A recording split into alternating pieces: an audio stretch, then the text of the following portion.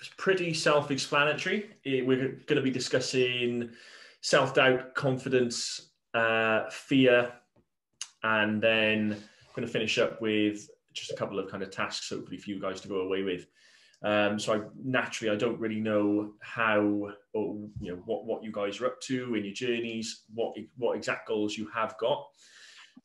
So I've kept it a little bit generic as much as I can do without kind of pigeonholing anyone. But really what my key goal is here tonight is to give you guys some strategies and real things you can actually walk away with. So I'm a lot different to any other coaches you might have come across, where I talk about positivity, and yeah, positivity is great, but it's not just as simple as thinking positive and turning up every day and trying your hardest. Sometimes this self-confidence barrier and fear is these are real obstacles that people struggle to get past. I've been through my own fair share, and no doubt you guys have as well. So I really wanted to come on and share some actual strategies that will help you guys.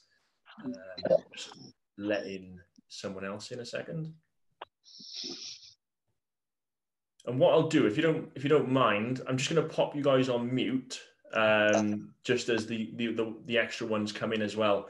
If there is any questions, feel free to pop them in the group or into the chat, and then I'll pick them up then as they come in, and I can touch on anything that you guys need me to do.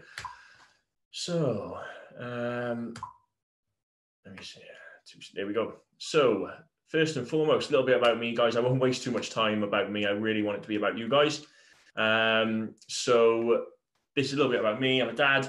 I am a fiance, so my partner's downstairs. So one thing I won't be doing tonight, guys, I won't be trying to understand how the difficulties really of being a single parent, because don't really want to patronize anyone. I don't really know those true struggles. So not going to share my story from that side, but I'm going to share more about my experiences and the strategies that have helped me and I use with my clients. Started my career as a professional footballer, believe it or not. It's not a dream that ended up working out, but I got pretty far. And now I'm an accredited life coach, focusing more on mindset and performance. And there we go. So I'm just getting used to this sharing this presentation, because I don't normally use Zoom. There we go. And a little bit about my vision. So although I'm not a single parent myself, I am a product of a single or a broken home. Both parents split up when I was 2. And hopefully, if anything, me sharing my story tonight will kind of give you guys the confidence that actually doesn't matter what goes on in your parenting lives, probably won't screw up as much as my parents did, and I didn't end up too bad. So hopefully that's a bit of a positive. But yeah, I did start this business inspired by my mum, actually, more than anyone, because my mother didn't end up finding a true way in life. And I do believe if she had the right guidance, she would have gone on to do some good things. But unfortunately, she didn't, and she struggled to find her way. And again, got myself into some sticky situations as a young 20-year-old. Got myself in some credit card and loan debt, and a lot of my experiences and the things that have landed me to be a coach today are some of the strategies and techniques that got me out of that sticky mess. And I created this coaching business really with a vision of helping parents to be the best version of themselves. Although it is a more dad-focused meetup today, I do work with mums as well. And bear with me, guys. I'm just going to check the chat a second. Not the chat. See if anyone else has come in. No, they haven't. There we go. Resume share. So what we're going to be covering today, we're going to be looking at the belief cycle. So breaking the cycle of negative beliefs. We're looking at inner confidence. And it's not just, like I said, it's not just about talking to yourself and believing in your abilities. We're really going to be just discussing where these come from and why we lack that inner confidence, because no doubt confidence is the elephant in the room for most of us. at one point or another, maybe right now or in the past, you have struggled with confidence. I know I have, and if anyone tells you that they haven't, they are lying. So it's the elephant in the room for everyone. One of the biggest topics that I discuss, not just with clients, but in the coaching world as well. We're also then going to be looking at fear, and I really want to break that down for you guys. There's some real good anagrams around fear and topics around why the fear isn't real. Crushing negative thoughts, and then by the end, hopefully, guys, I'll give you some real useful tools to go away with and to really put into practice on a day-to-day basis. So, just a little definition there of confidence and self-belief. Confidence is the feeling or belief that one can have faith in or rely on something or someone. Now, the key word there is rely. It really, really is the ability to rely on someone or something.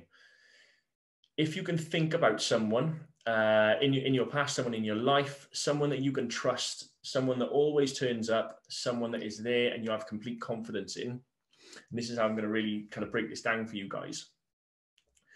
The reason that you have confidence in, if you can think of someone, the reason you have confidence in them is because they always come through. They're always there. Whenever you can call on them, they are there and they turn up for you. So they have that pattern of always coming through, always giving you that belief that you can rely on them whenever you need them. And believe it or not, that then is the reason that you're leading to have confidence in them. And confidence in ourselves actually works exactly the same way. So if you can think back over past experiences, maybe a time where you felt really, really confident.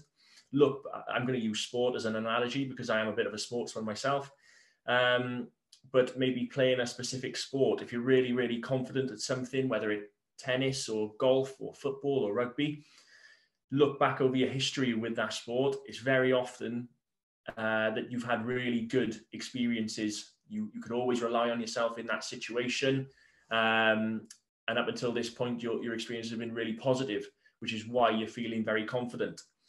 Now, if you look at the situations where you're not so confident, these situations often stem from your history with that. So whatever it might be, whatever kind of task or situation where you're not feeling so confident, that can stem right back to the very first situation where you found yourself in there. And maybe that didn't go too well. It wasn't a very good experience for you. And what's happened is almost like a snowball effect up until now, whether it's over the past 5, 10, 20 years, whatever it might be, it's led to you not having much confidence in that situation. So to really break it down, the confidence is that sentence at the top there where it says it's the ability to have faith in or rely on something or someone. And you are relying in any situation on your ability within that situation, or naturally the way that you feel in that situation. And this is now where we go right back to the first time, and it's all men in here, so I don't really need to keep it too clean. But I'm just checking the chat. No, still good. So if you do remember your first time. And I know my first time wasn't very good. And the fact of the matter is, you aren't meant to be good the first time. And that is the fact across any situation you find yourself in, no matter where it is, whether it's whether it could be dating, it could be sports, it could be absolutely anything. Just checking the chat. You aren't meant to be good until that first time, at that first time. So why do we let our first time ruin our lifetime? That is an absolute peach of a question. If you think back to your first time you had sex, I'm just gonna go straight in with it. You didn't let that ruin the rest of your life, did you? You didn't have that first encounter and then never ever do it again. And one of the reasons behind that is because of the level of expectation that we actually set ourselves at that moment in time. Now, it's no secret that the first time you have sex, you're not meant to be very good. You're not meant to know what you're doing. and we're comfortable with that as human beings going into that first encounter. And I think it's probably a very good example, actually, because the norm is you're not very good. So you have low expectations. And then when you're not very good, you don't disappoint yourself. And you know that you build from there. Now, oftentimes where we're heading into something, holding huge expectations, whether that is, again, sport, whether it's applying for a job, whether it's talking to a partner and you're out in a bar and you're talking to whoever it is you might be interested in, or you're writing your CV, or you're going for a promotion, you're holding such high expectations that when that doesn't work out, you're coming crashing down to the ground. So just relaying back to our first time, which I'll call it. The key difference is our level of expectation. It's not actually the outcome that is the killer for us. It's the level of expectation that we set ourselves. I don't like to use the word unrealistic, because I'm all for setting massive goals and trying to strive. But if we can control our level of expectation, certainly on our first time, we then don't come crashing to the ground. And what then tends to happen, again, over a lifetime of bad experiences, start stemming all the way from that first encounter. Whether, like I said, whether it's applying for a job, your very first job, you don't get it, you're so disheartened and you're so down because of your high level of expectation.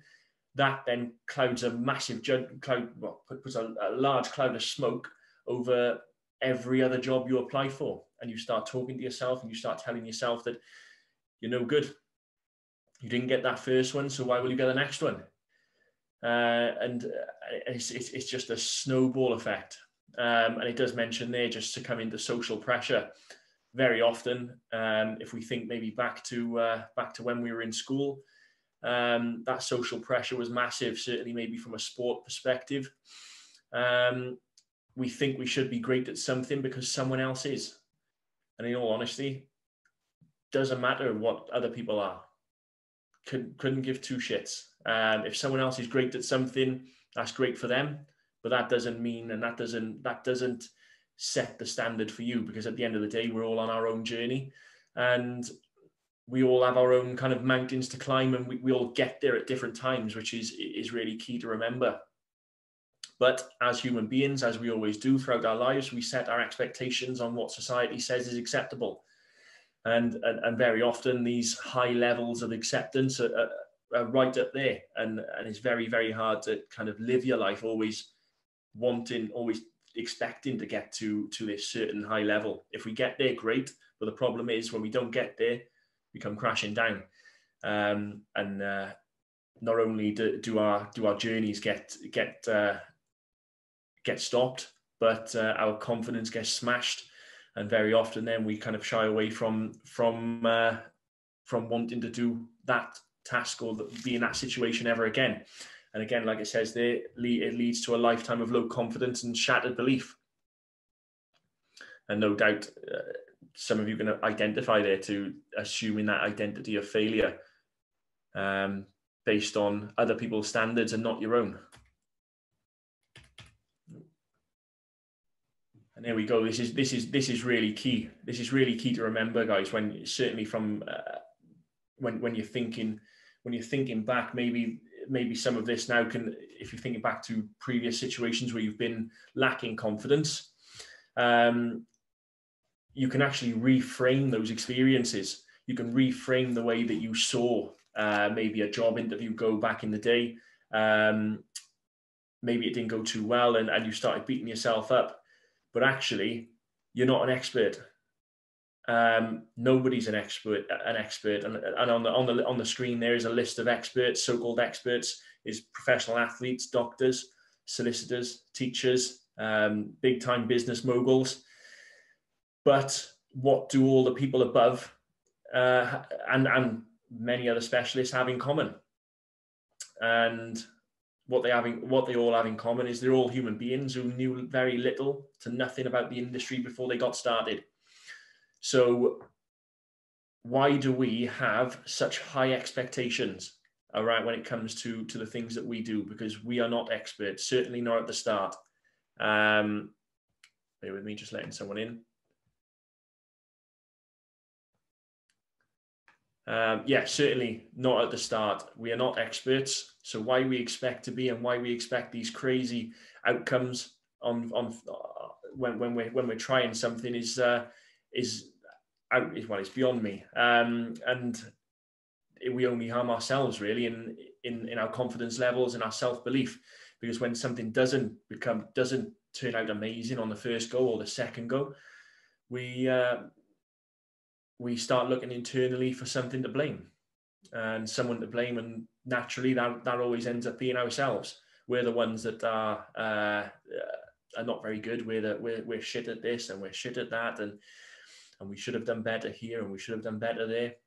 But if you look at the list of experts here on the screen, it takes a doctor 10 years plus to get to where they are in their careers. Solicitors 6 years plus, teachers 4 years plus, and people in business well over 10 years sometimes to build empires and multi-million-pound businesses. So it takes time. It takes time to get there. And you know, if you do have a certain scenario in mind, in which you are low in confidence, maybe go back, trace it all the way back. Where did that low confidence start? And when it did start, were your judgments warranted? Were you a little harsh on yourself? Because it takes time to become good at something. And that's a quote that I love there. Greatness isn't something you're born with, it's something that you create. And maybe sometimes I think we expect to be excellent at stuff. I'm just gonna. It leads lovely now into the belief cycle. But something like I said, I want to give you guys things to go away with. I want to give you guys kind of frameworks and tools to use. So one of the key things that I do use with my clients is we look at creating initial confidence in any situation. I know it sounds a little bit far-fetched at times, but it is possible. So confidence in any situation. And again, use your own examples. Think back when I go over these three areas to how you felt during those situations of low confidence, and maybe you can relate that and kind of look back at how maybe you could have done things a little bit differently to maybe generate some more confidence. But the three key areas that we look at is our internal voice, so the words that we say to ourselves, our internal imagery, the things that we see, and our body language. So these three key areas when we come to generate initial confidence in any situation.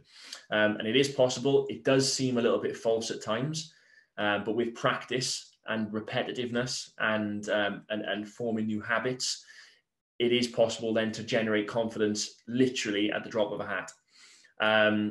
And the way that we do this is, first of all, we look at our internal words, the words that we say to ourselves when we're going into any situation. And if you can start to monitor this, you'll actually become aware initially of all the negative things that you're saying to yourself. You'll tell yourself you can't do it. You're not very good. Last time didn't work out, so why will this time? And no wonder when you start saying those things to yourself, why you don't feel very confident in those situations. So what we start to do, we want to reframe the things that we're saying. So with our internal voice, we want to start saying to ourselves that we can do this. You take a deep breath. I can do this. I am good. Or it may be a case of understanding I'm not good right now, but actually I haven't done this very often, so I shouldn't be very good, but I just need to practice. And when you start reframing the words that you say to yourself, you'll start to feel a little release of pressure, that pressure that kind of holds your shoulders down, and you'll kind of feel that release go, because you're letting yourself off, and you're starting to trust the words that you're saying to yourself. And again, then very similar with the internal imagery. So whenever you're going into a situation, very often, if you're in a negative mindset, you'll start to envisage the outcome, but it won't be going very well. I've been there myself, especially when I do still play football now. And sometimes when I'm in a bit of a dip in confidence, I'll start to see maybe my touch a little bit loose or missing chances or something like that. But you start to play the scenario before it even happens. And no doubt you've done that in situations where something's about to happen, or you're going to go and do something, but you've already figured out the outcome before it's happened, and you've talked yourself out of it. So if you can start to reframe that and flip those images in your head, along with your internal voice, the positive talk, and then the positive imagery, you're starting to see that situation play out before it happens. It's going well. It goes in your favor. You start again to feel a little bit more confident. Now, these three work really well together. This is where it comes into its own, is in your body language.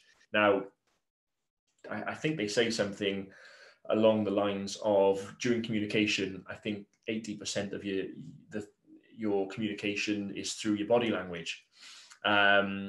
So people don't actually they do listen to what you say and the way you say it, but very often it's how you say it. So you can see people like myself now being very expressive, and people see that comes across to people. So likewise, when you're approaching a situation and your shoulders are kind of tucked in and your arms are tucked in and you're hunched over, you're giving off that lack of confidence and no confidence really in yourself. And what that does actually is sends biofeedback. So that's called biofeedback into your brain. And again, along with that, the voice, the imagery, and the biofeedback going into your brain, it actually creates that lack of confidence, and you just don't feel it. So how we do that, we flip all three of those, the internal voice, the imagery, and the body language, to almost trick your brain in that instance into a false positive. And then over time, it becomes a habit, as everything does. You practice and practice and practice, and before you know it, that confidence is natural. So that's something that you can actually use. You can use that from today. It really, really works. I really advise that you guys take that and use it. But this leads really well into the belief cycle. So talking about how a lack of confidence breeds from initial experiences, maybe when you're younger in school or in your early 20s, wherever it might be, how your experiences create this belief of lack of confidence. You're not very good at something, so you have no confidence in it. And this is where it starts. Or where it starts and where it continues, I should say. So this is the belief cycle: belief, potential, action, results. The amount of belief that you have determines the potential that you believe you have or you can tap into. The amount of potential that you can tap into determines the amount of action you take. The amount of action you take determines the results you get, and the results you get determines the belief you have in yourself. Now, very often, I don't know if you can see my cursor on the screen, we get stuck in this region here, belief. We get stuck here in negative belief, low self-belief, self-esteem, whatever you want to call it. We get stuck in this area of belief. And when it's negative, we end up believing we have no potential. No potential, or believing we have no potential, leads to no action. And no action leads to no results. And no results, guess what, leads to believing that you have nothing to give. You have low confidence, you're not very good, so why should you do anything in the first place? And this corner of belief, again, like I said, I've been there myself. No doubt, guys, you've been there at some point or at some stage or another. That corner of belief feels like the end of the world. It feels like you just, in any given situation, whatever it might be, you are absolutely helpless, and that's how you feel. So the key question here is, hopefully you're asking it, is how do you break it? How do you break the belief cycle? Bear with me.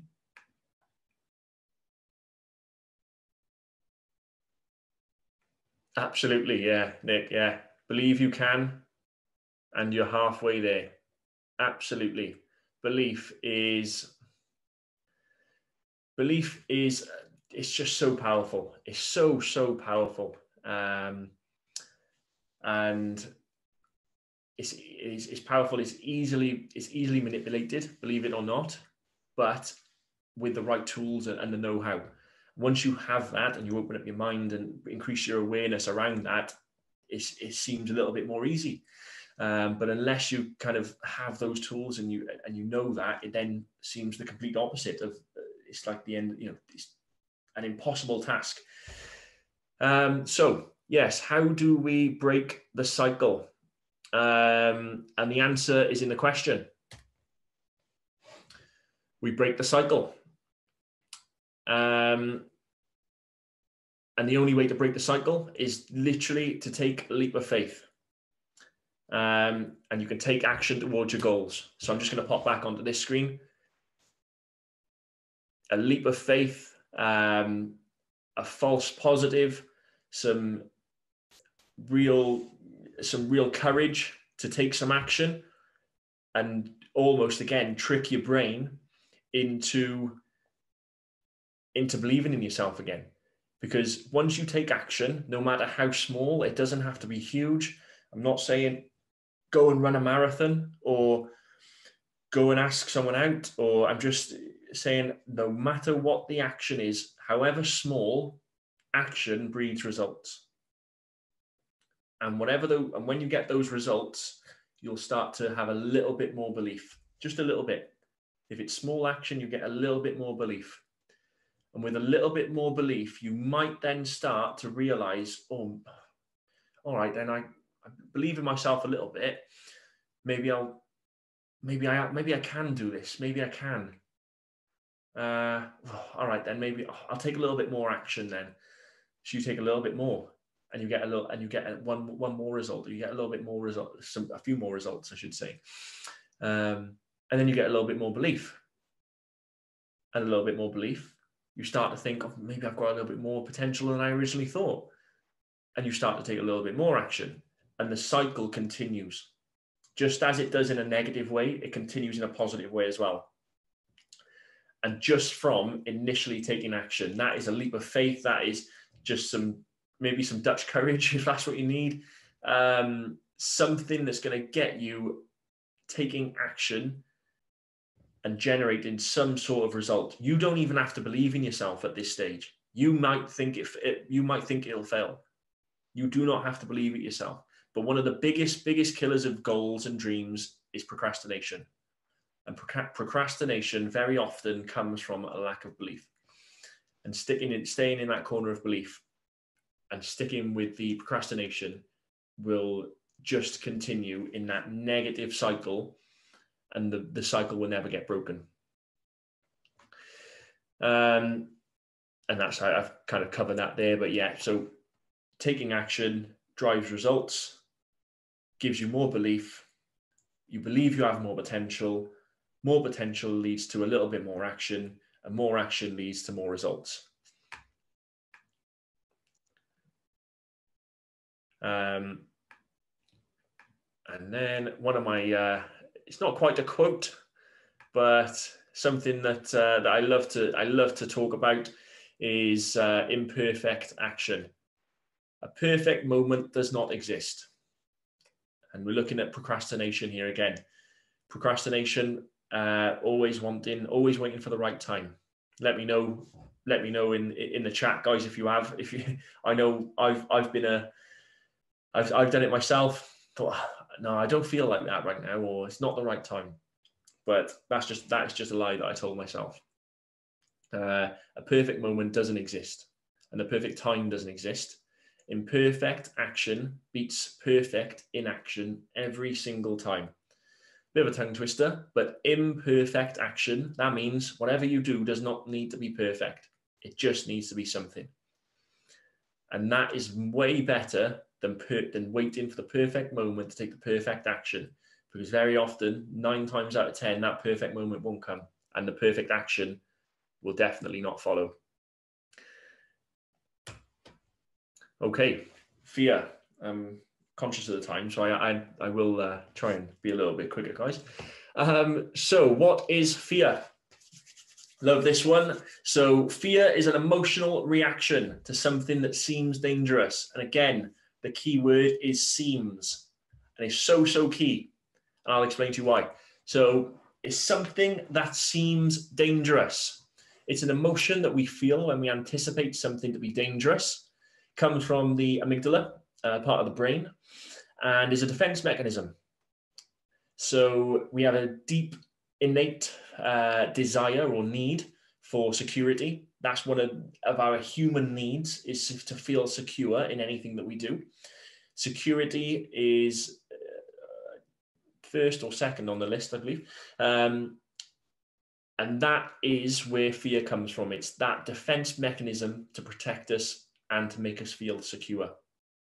And back in the day, when I'll call them cavemen, although there's the technical terms for them, and there's many more I know, it served us really well on our daily, when dangerous encounters were a daily occurrence, when you could get eaten by God knows what animal, you could get killed by other tribes. It still exists to a degree in some parts of the world today. And you could literally die on a daily basis. Now that is fear. Fear protected them from entering situations or going to places that could result in harm. Now, a question to ask ourselves is, in today, 2021, how often do we encounter situations that put us in harm's way? Now, I'm not talking about walking across a motorway, because that is extremely dangerous and will kill you, or could. But I'm talking in our day-to-day lives, when we're going to work, or when we're in the house with the kids, or going out on trips, or we're on social media. How often do we encounter these situations that put us in harm's way? And we use that fear system, I'll call it the fear system, to protect our lives. And the answer to that is very, very infrequent. Not the best term, but basically never. So we very rarely are we in a situation where our life is threatened. Like I said, maybe some parts of the world, probably that kind of scenario still exists, but very often not for most people in 2021. So that begs the question, is fear an asset or a liability? If it's something that we could remove surgically, for example, like an arm, would we have it removed? Because do we need it? And here's some of the most common fears of 2021, or the 21st century, I should, bear with me. There we go. The 21st century, I should say. Fear of flying, heights, animals, injections, health problems. So fearing health problems, that's very common, and that's for people who don't actually have health problems, but they fear the consequence of health problems. Fear of social situations, abandonment and being alone, fear of success, failure, fear of other people's opinions, not being good enough, rejection, and abandonment and being alone. I've put in there twice, so apologies for that. Now, these are very real, very common fears that people experience on a day-to-day basis, and they feel very real at that time. And I'm not just because they're in a list here, I'm not trying to take anything away from those, say that they're not real. Certainly, people are fearing these things. They're the most common in the 21st century. But another question: in a world where the risk of real physical danger is the lowest it has ever been, why are phobias the most common types of psychiatric disorders? So that's quite a deep question. During a period where real physical danger is the lowest it has ever been. Why? Because another quote, I do love quotes, guys. So I think there's probably a few in here. Fear is not real, by Will Smith. The only place that fear can exist is in our thoughts of the future. It is a product of our imagination, causing us to fear things that do not at present and may not ever exist. Now, I just want to go back to this list here. How many of these, I would arguably say, probably most of them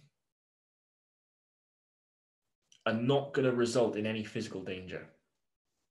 You know, you could argue maybe flying, if the plane crashes, I understand, falling from height, and getting bitten or eaten by an animal, completely understand, and injections to a degree, you know, but real physical danger, how many of these are putting us in harm's way? So the majority of them, if not all, are fearing something before it even happens. So we haven't actually experienced them. We're fearing them before they happen. We think things are dangerous because it's the closest thing to danger that we experience in our lives, when actually they aren't dangerous at all. They're just an illusion of danger. And this leads us on nicely to fear. This is a lovely anagram. Very, very popular. I think it was designed in the 80s, so I'm not going to take credit for it. It's not my design. But fear is false evidence appearing real. Now, again, have a little think back to times where you feared something. It could, you know, hopefully it's nothing. Hopefully, like I said, I don't know everyone. Hopefully there's no situations where you've, you know, really feared for your life. And if so, I do apologize for maybe not for mentioning that. But hopefully, you know, we're discussing now situations that aren't putting you in harm's way. And very often, if it's any of these off from these lists, sorry, I can't get my words out, then this anagram is very accurate. It's false evidence appearing real. So if you can think back to a situation when you feared something, were you fearing something that didn't actually exist, or something that hadn't even happened? And again, I'm a big fan of Will Smith. There is a video on YouTube of him talking about his experience jumping from a plane. And he talks about how his fear stopped him from sleeping. It stopped him from eating. It ruined his whole holiday before the jump out of the plane, because he knew he had to jump out of the plane. And it wasn't until he jumped out of the plane that he realized it was the most exhilarating feeling of his life, and it was the best experience he'd had. And that's very often what we do with ourselves when we fear things. We fear something that hasn't even happened. We don't even know how it's going to turn out, and we let it ruin our experiences. And sometimes we base fear on other people's experiences, which again is you know, nothing to do with us. Other people's experiences are not ours, and we let that ruin our experiences because of fear. We create them in our minds before it happens, and it stops us from taking action. It limits us as individuals, as human beings, and it limits us, more importantly, as parents, friends, and partners. And well, the first one certainly more importantly, parents. If we're fearing something, an outcome, how does that then impact our parenting skills or abilities or styles? So again, like I said, I want you to be able to go away with something. I don't just want to be giving you information. Hopefully you're not tired of the sound of my voice. But how do we overcome fear? So another anagram.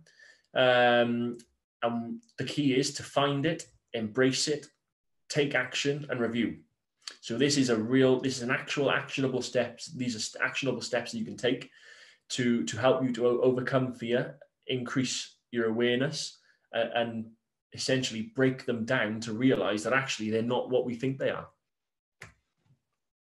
So the first one is find. In order to overcome the fear, we must first find it, and awareness is absolutely key. Really, really key. Because if we don't know what we're fearing, how on earth are we going to overcome it?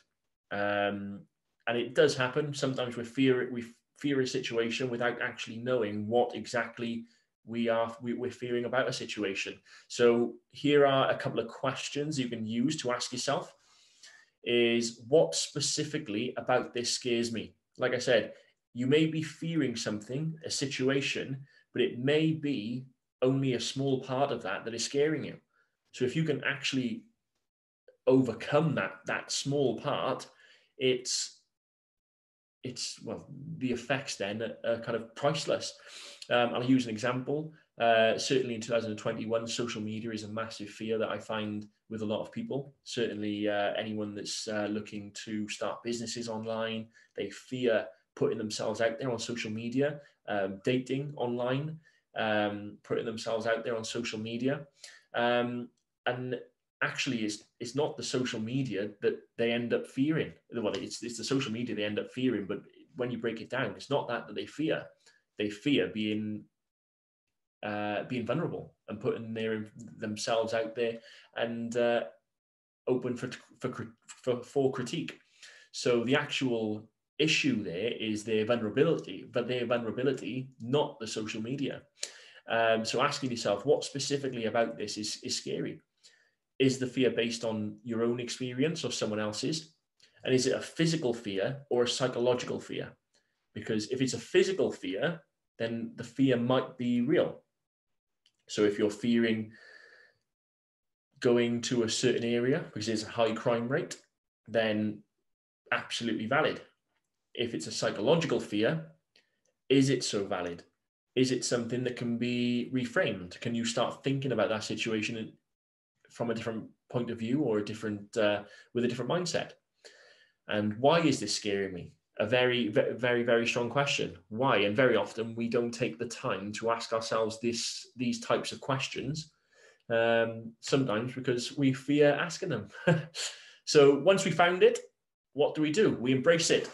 Really key step again, we have to embrace the fear and attempt to normalize it so that we can actually break it down and kind of play down the effects of the fear.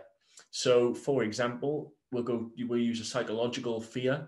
If it's a fear of posting online, social media again, you may fear the reaction of other people, what other people might say. Really, really common again. Now, actually, when you break it down, there's nothing to fear about other people's opinions because they can't actually hurt you. They can only hurt you if you internalize them and turn those words into something that hurts you and is meaningful to you. It's the meaning of the words that really impact us. So it can be powerful to switch our focus and our thinking about what would actually happen if this fear came to fruition. And so some more questions. In reality, what would happen? Now, what would happen if someone gave me a negative opinion on a post of mine or something I said? Actually, nothing. There is no outcome. They would just reply to your post or they would say something negative to you. And you have two options. You either internalize it, take the negative meaning and go into your shell, or you actually realize that, okay, it doesn't really mean anything. I don't really care. And I'm just going to carry on doing what I'm doing. What's the worst case scenario? What's the worst thing that could actually happen if I was to post online, if I was to create a dating profile, if I was to put myself out there, if I was to set goals? What's the worst case scenario? Again, very often not normally something that can actually physically harm you. How likely is it that something will happen? And how would facing this fear help you grow? What can you learn by facing this fear? And the next one is action. Nothing happens without action. So once you found it and you've embraced your fear, you've got two options. You can hide away and avoid whatever it is that you want to do, being held back for the rest of your life and never pursuing whatever it is you're there to pursue, never achieving that goal or striving to achieve that goal. Or you can take action and eliminate your fear once and for all. Most commonly, when people face their fears, they quickly realize that there was nothing to be scared of. The fear was psychological. It was fearing something that may never or would never happen. And then they realize actually they've been scared for no reason. It's that hindsight, isn't it? But it's always easy after the situation to realize that. The real task comes with taking action before the situation to never end up being there. And some more questions. So how do you intend to face your fear? What do you need to do? When do you intend to do it? So this is all really around goal setting. How do you do it? When do you do it? What will you do? And how will you know when you faced it? And then the final piece of the puzzle, which is, again, something that we all take maybe for granted and we don't do so often in many areas of our life, is review. Once you've faced your fear and you've acted, you do not want to leave it there, because fear will come back. We are forgetful people, human beings, and we distort. So we distort information, we generalize information, and we forget real experiences. So we may have this fear creep back up in 12 months' time and forget that actually I can overcome this because we didn't review it. And we let that fear stop us again. So it's important that we take time to recognize what the fear is, how we've overcome it, and the effect and the benefits that we've had from it. So it's just taking time to ask yourself, what did you learn? Was it worth being scared this whole time? Do you feel freer, stronger? Do you have more independency? Do you feel more confident? And was it as scary as you first thought?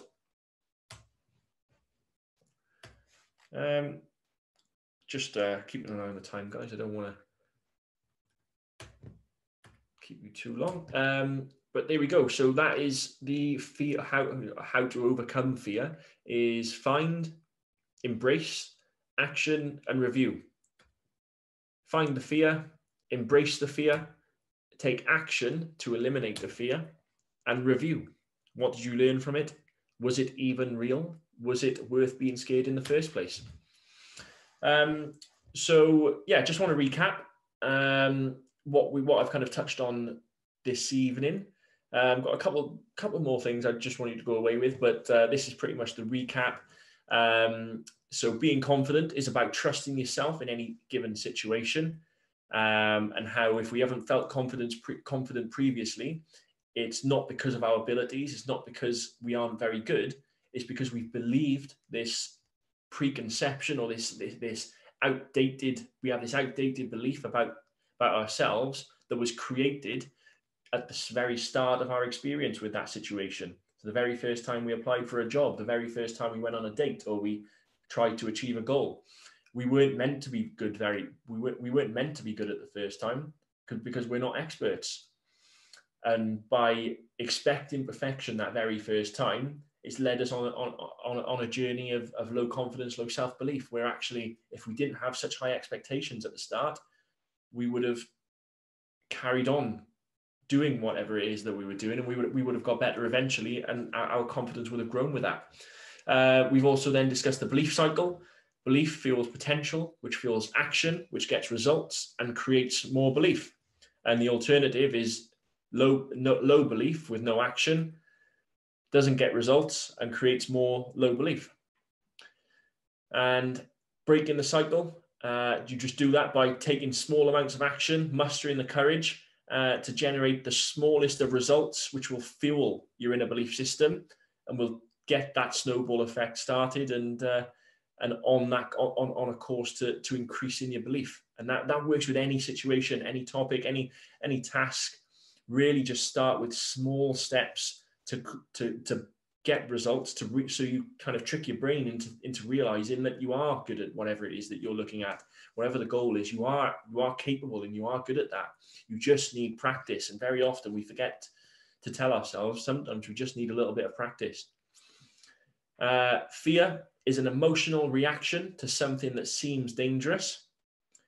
We create the illusion of fear with our internal imagery and creating negative outcomes before they even happen. So we talk ourselves out of it, and we stop ourselves from taking action before we've even done anything, before we've even got out the starting blocks.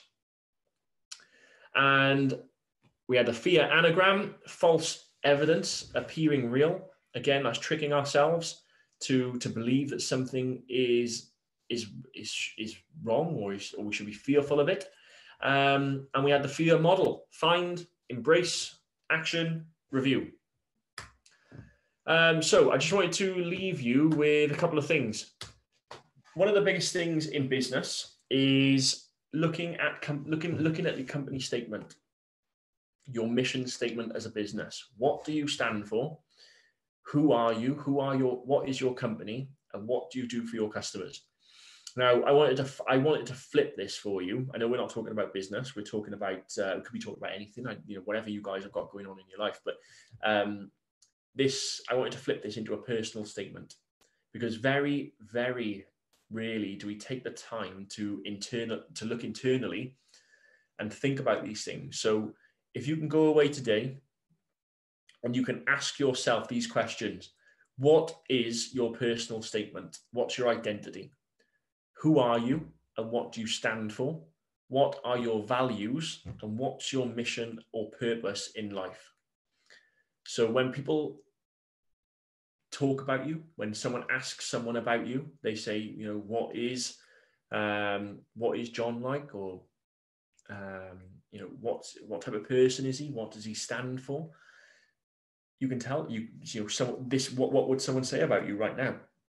And compare that to maybe how you would like that to be, if it's maybe not where it is, or not where you'd want it to be. But it's very powerful to look and to have a personal statement, so you can actually understand, who do you want to be? Who are you? Who are you right now? Who do you want to be? And what's the how are you going to get to where you want to be? What values do you need? And what do you stand for in life? And what's your mission and purpose? Because again, one of the biggest things, I've just put it in there, is one of the biggest things that can help with your confidence is clarity. Very often when we're in a situation of low confidence, low self-belief, you'll find that in those situations, we're very unclear on what needs to do and what needs to be done. And we don't really know what to do next. So the more clarity that you can have in any situation, in any area of your life, the more clarity you have, the more confident you will feel. And that's something that I like to focus on with clients. Is clarity is one of the biggest things that we focus on, actually, is having clarity in any situation. And then just some goal setting. Where do you want to be in 5 years' time? Why is it important that you're achieving these goals? Whatever goals you have, guys, whether they're personal, professional, it's always good to look at over a 5-year period and really, really understand why it's important for you to achieve these, because that helps you to narrow things down to important and non-important, time wasters, essentially. Because if you have goals that aren't actually that important to you, then probably get rid of them. Again, that comes sometimes from social pressures. We think we should have a nice house, or we think we should have a nice car, or we think we should have this, when actually a nice car and a nice house might not be important to you. So take it off the goal list and put something on there that really means something to you. How will you achieve your goals, and how will achieving them benefit you and your family? And who must you become in order to achieve your goals? And that goes back to your personal statement and your values. And this is the last slide, guys. I just wanted to leave you some powerful affirmations, something that's used widely throughout the coaching kind of industry and self-development industry, is affirmations. Essentially, again, tricking your brain into believing you are, or finally believing that you are the person that you can be. You're powerful, happy, worthy, successful, worth it, admired, confident, strong, talented, and the list is endless. You can fill that with anything you want. I am ... as long as it's positive, no negative.